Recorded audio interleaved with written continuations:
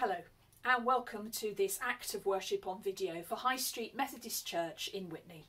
My name is Rachael, I'm a local preacher and a member of the church, and I want to extend a warm welcome to all of you, whether you're a regular member of our church congregation when we meet in person, whether it's your first time viewing us on video, or whether you've been with us for a while during this COVID season. You might like to grab yourself a Bible, which we're going to use a bit later on. And to start today's worship, we're going to watch a couple of worship videos to help us prepare to come before God this morning.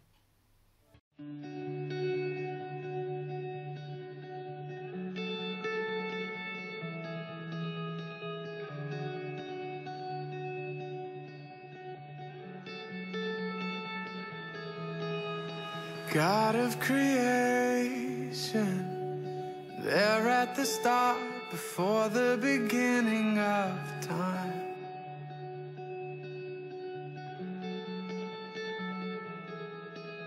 With no point of reference, you spoke to the dark and fleshed out the wonder of life.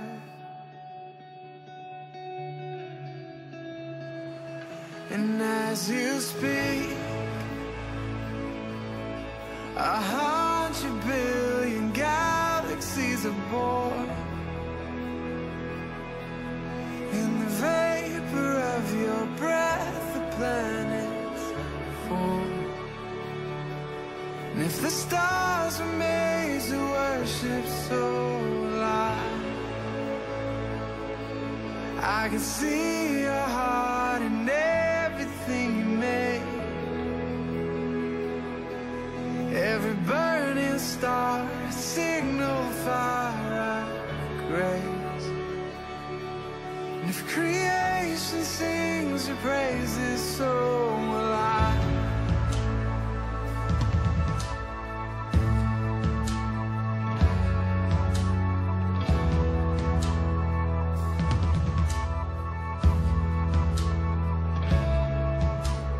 God of your promise, you don't speak in vain, no syllable empty your voice.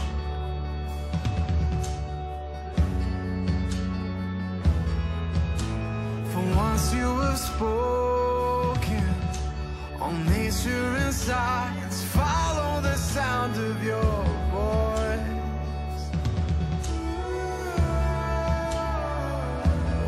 As you speak,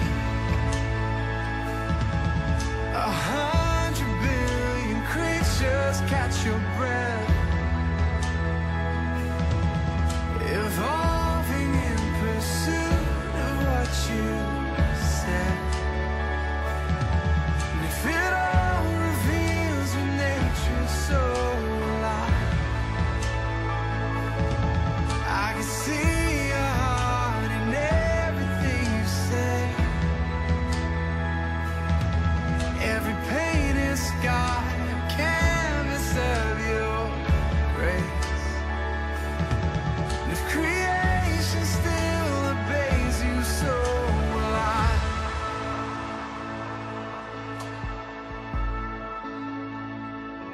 So will I.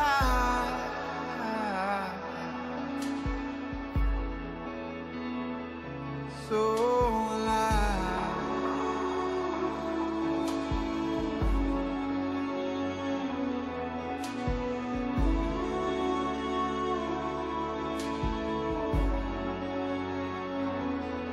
If the stars were made to worship, so will I.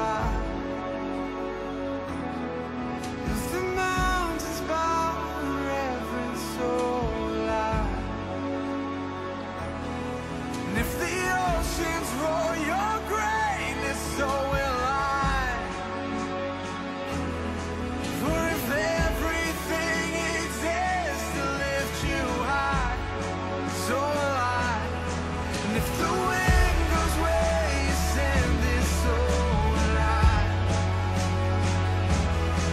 If the rocks cry out in silence, so will I. If the sum of all our praise is still falling.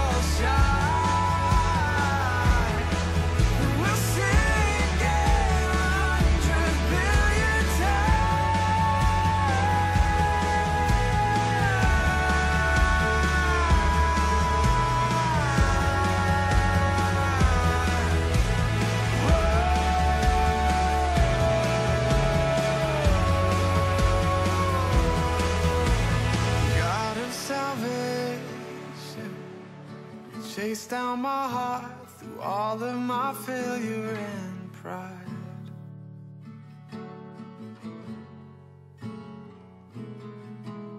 On a hill you created, the light of the world, abandoned in darkness to die.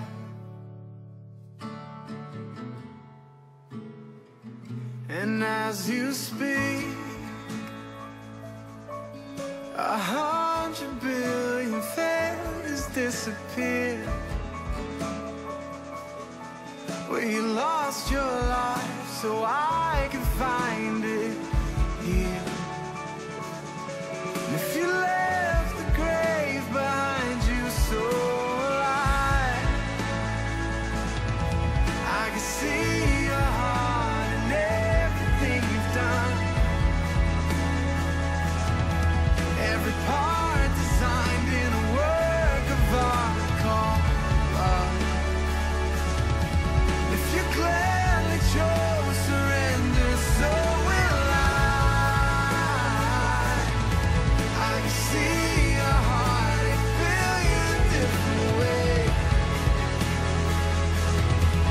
Every precious one, a child you died to save. And if you gave your life to love them, so will I.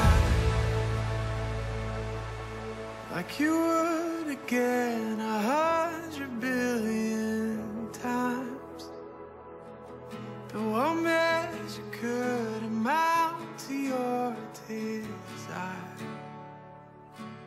You're the one who never leaves the one behind.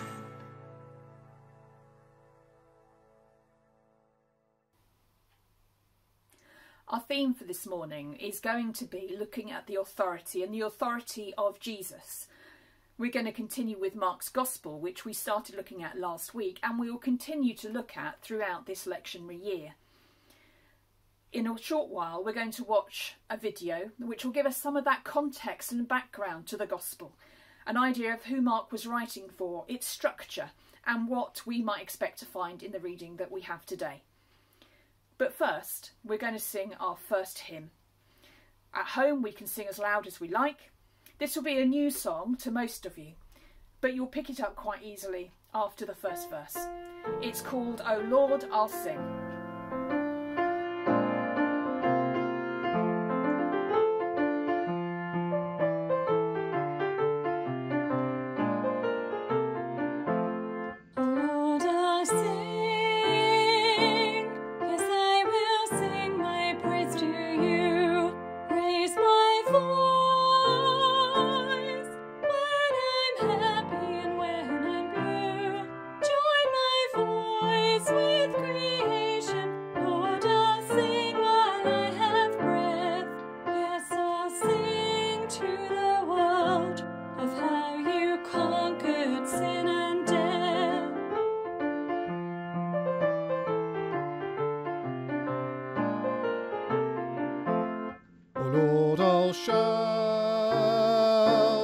Yes, I will shout my praise to you. Shout out loud in the morning and evening too.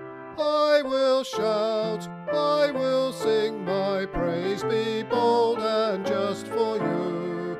Every day, every way, I'll shout out loud of my love for you.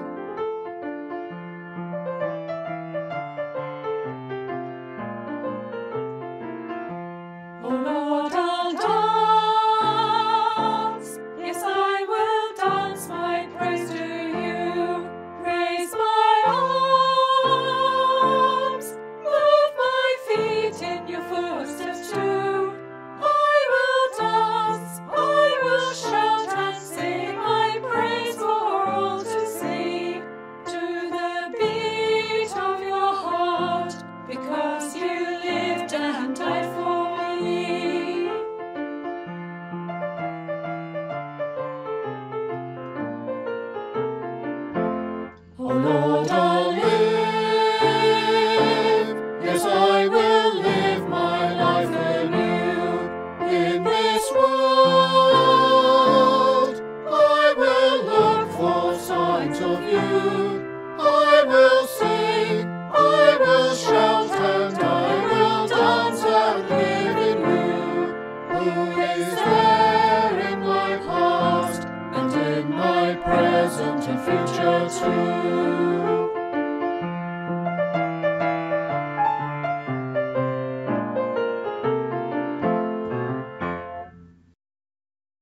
The Gospel of Mark is a book in the Bible about the life of Jesus.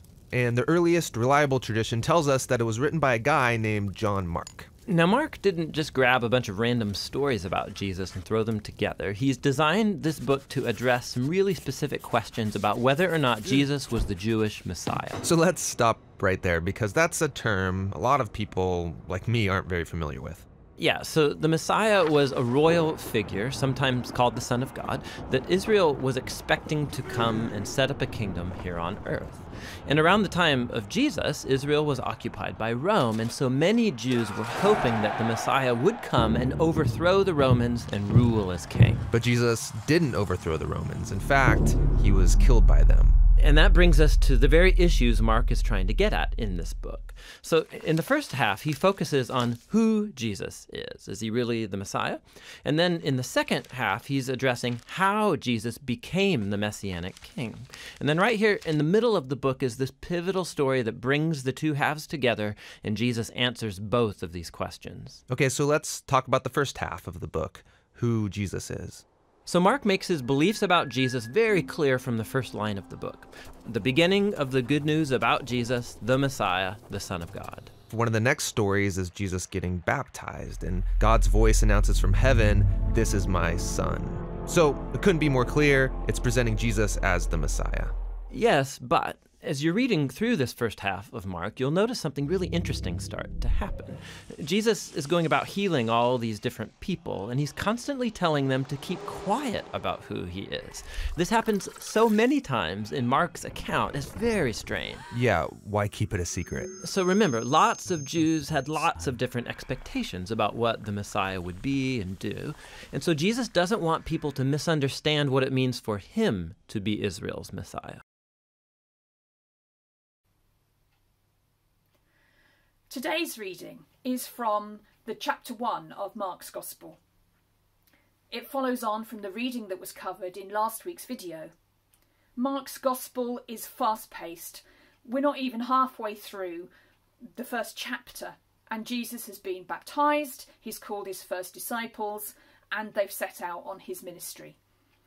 In today's reading, Jesus arrives in Capernaum with the disciples, where he goes on the Sabbath to the temple, and he preaches and teaches.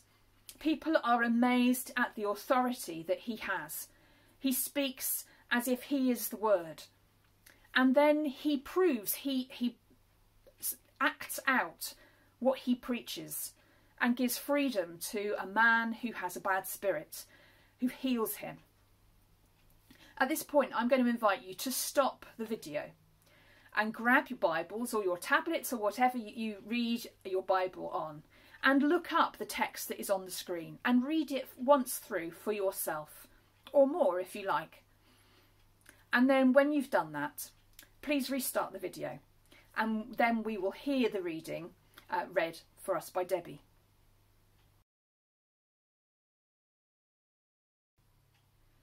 Welcome back.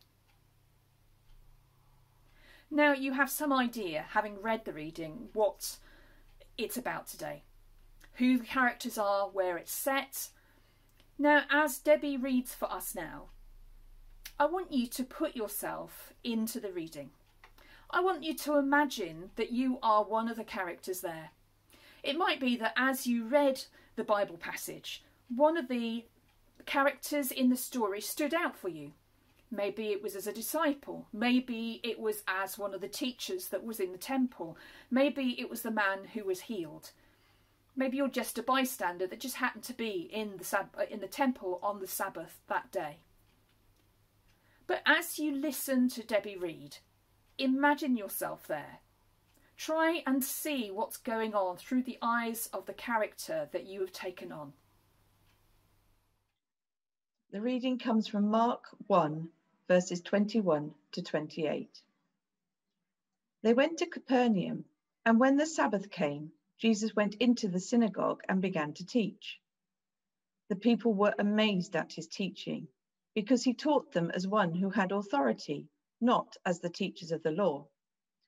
Just then, a man in their synagogue who was possessed by an impure spirit cried out, "What do you want with us, Jesus of Nazareth? Have you come to destroy us? I know who you are, the Holy One of God. Be quiet, said Jesus sternly. Come out of him. The impure spirit shook the man violently and came out of him with a shriek. The people were all so amazed that they asked each other, "What is this? A new teaching, and with authority? He even gives orders to impure spirits, and they obey him." News about him spread quickly over the whole region of Galilee. Thank you, Debbie. Now I wonder, which character did you see that reading through? Perhaps you were one of the disciples. You've not been with Jesus long. You were called from your nets, from a way of life that you were very familiar with and comfortable with. You've been called and you've followed Jesus. You're not quite sure why, perhaps, but there is something about him that you knew everything would be fine. Today you've come into the temple with Jesus on the Sabbath, a tradition that you were so familiar with, but today it felt different. For here was when you heard Jesus preach. You heard him open the scriptures. You heard him speak like you'd never heard anyone speak before, and you could see how that was making the Pharisees and the scribes and the teachers feel very uncomfortable.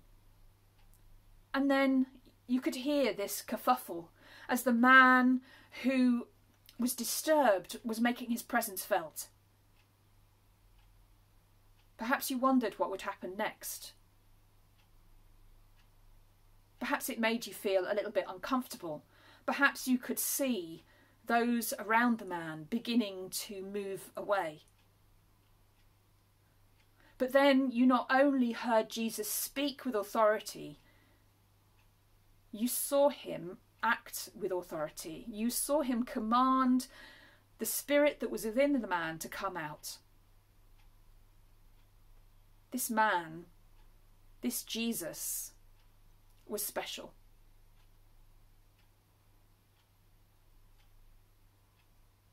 Now perhaps you were one of the teachers or the scribes. You were there doing your weekly duty, there to teach in the temple on the Sabbath, that tradition that you know so well. And you were teaching just as you always had, referring to other people who had taught long ago, teaching people about the rules and the ways of life that were in their scriptures. But there was this other man that turned up, a visiting preacher.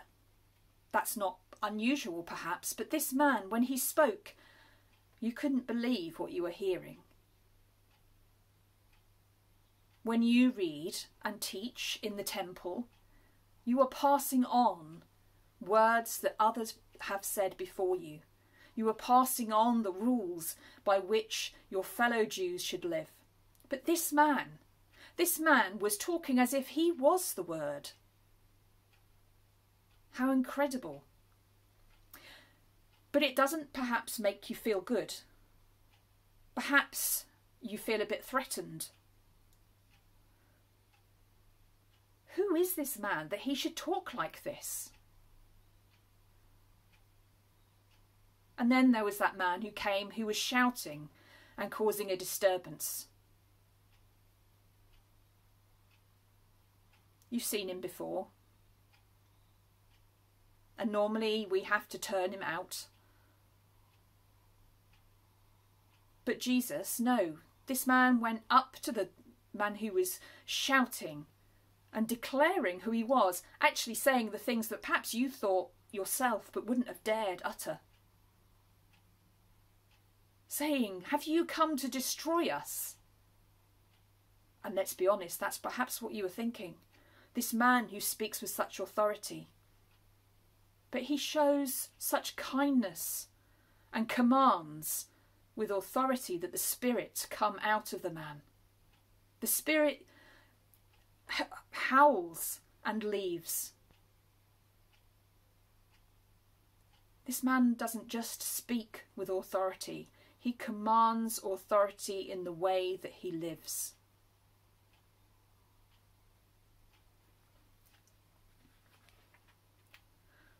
Perhaps you were the man with the Spirit. Would you not know his story? But perhaps you've come to the temple that day with that sense of a cloud hanging over you, feeling unsettled, perhaps having come to the temple for some comfort. And you hear someone that you have never heard before.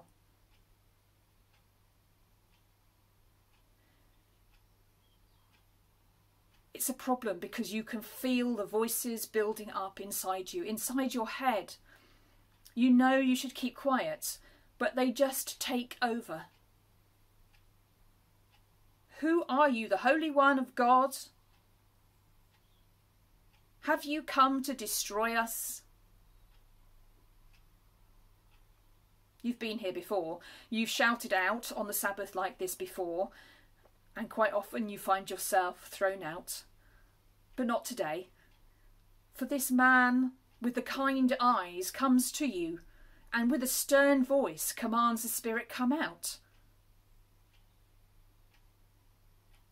And you're amazed because the Spirit obeys. You may not have heard much of what he said, because such was the inward battle with the spirits and the voices in your head. But you heard this man Jesus when he commanded the Spirit to come out of you. And you felt it go. And you know that you have been healed.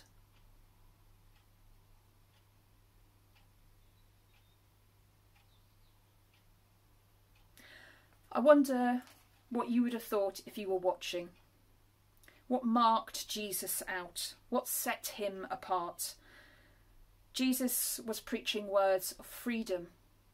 He wasn't preaching words of restraint, of rules, of regulations, which people usually heard. He was preaching something different. Freedom. He was the Word. It came from him. But he also had to demonstrate it too. And that was how he would continue to live and work. Teaching, but also being the physical embodiment of the power and the freedom of which he spoke about.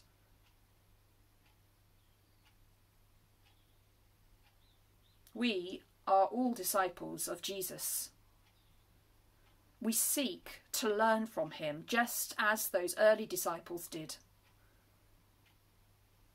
But it's important that not only that we try to say the right things and spread his word, but that we live like his word. But unfortunately, because we are human, we fail.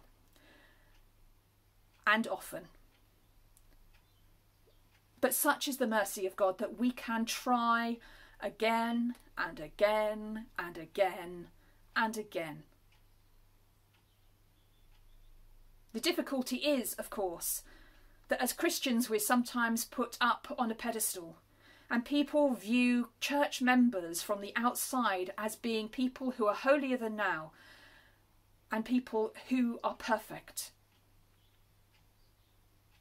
Whereas those of us inside know we are far from perfect. And that is why we are in church. That is why we follow this man called Jesus. That is why we know that we can start again. We've heard over the last couple of weeks about the challenge of being called. We are called as Jesus' disciples. And in that comes a challenge because now we are Jesus' eyes and ears and hands and feet on this earth. It is our job, like John the Baptist, to point people towards Jesus. we don't always do our best job, either as individuals or as a church. And that can be a problem, because sometimes that can put off and turn away people who Jesus is also calling. But it is always our calling, and always up to us to keep trying and trying and trying again, to live that authority that Jesus had, and to act it out in our daily lives. Jane is now going to lead us in a time of prayer.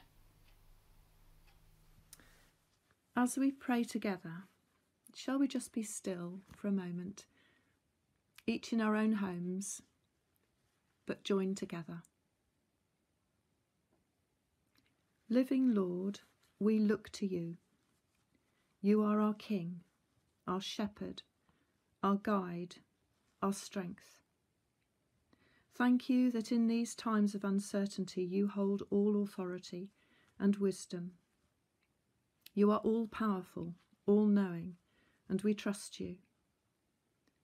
Our world is broken, and the way seems dark.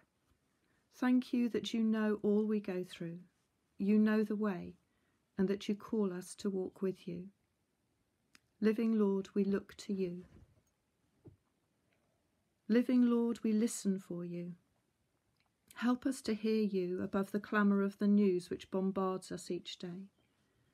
May your voice of authority ring out, guiding scientists working on vaccines, doctors making decisions, teachers reaching out to children. Speak your wisdom to leaders. Speak your words of encouragement to each of us. Whisper your love and compassion so that we see your light in the darkness. Living Lord, we listen for you. Living Lord, empower us. Gift us with words, with prayers, with love, so that we may become bearers of your light and hope for others. Gift us with insight. Gift us with perseverance and patience. Lift us to look beyond ourselves and think of others. Grant us understanding, empathy, kindness, and more kindness. Bless us with eyes which shine above our masks and voices which reflect your love. Kindness shown in the street, time spent listening on the phone, care crafted in a letter, good news shared in an email, hope offered, love shared. Living, powerful, forgiving Lord, we thank you that you bear with our failings and our frailties, that you stand alongside us in our fears and set us on our feet again. Thank you for your promise that you are with us always. As a family, your family, loving Lord, we join together in the prayer you gave us. As we share in these oh so familiar words, may they speak more powerfully than ever of your majesty and authority, living Lord.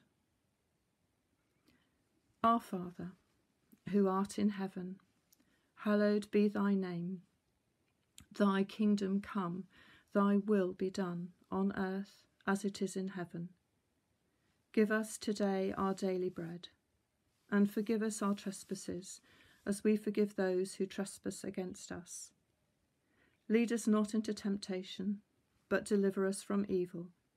For thine is the kingdom, the power, and the glory, for ever and ever. Amen.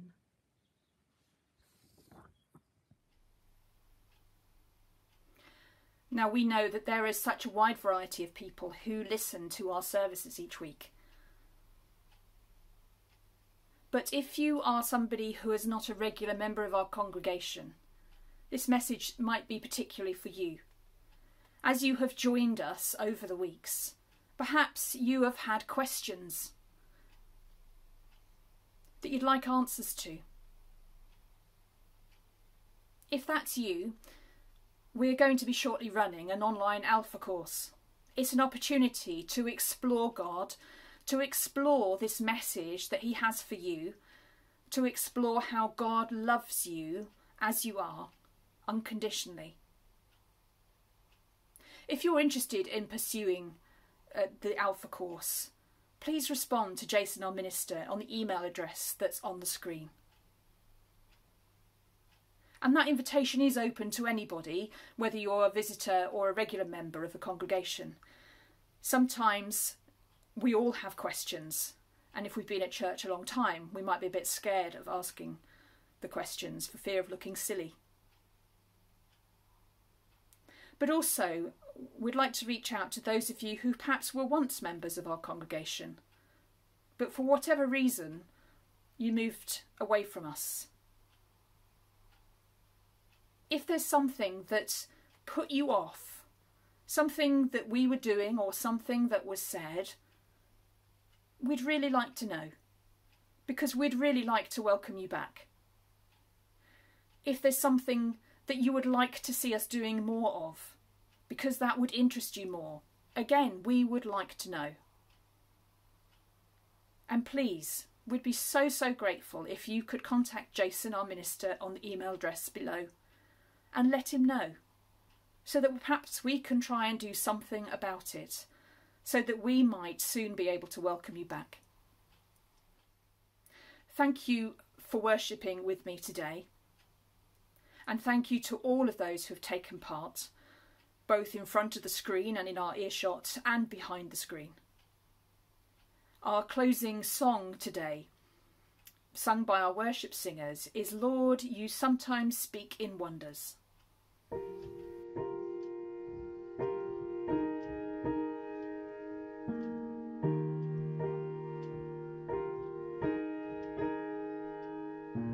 Lord, you sometimes speak in wonders, unmistakable and clear, mighty signs that show your presence, overcoming doubt and fear. Oh Lord, you sometimes speak in wonders.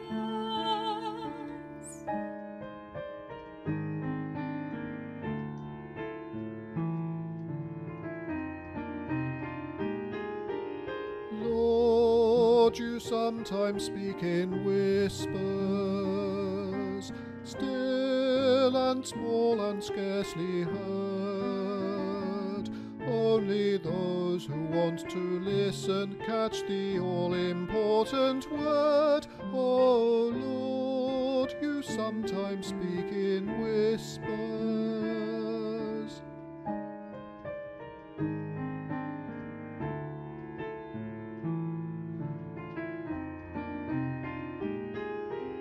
Lord, you sometimes speak in silence,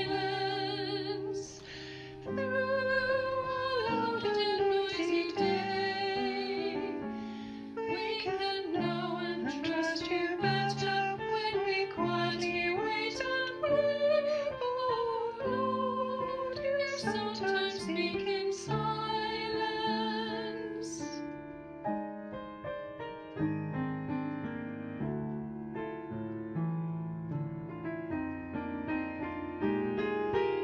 Lord, you often speak in scripture,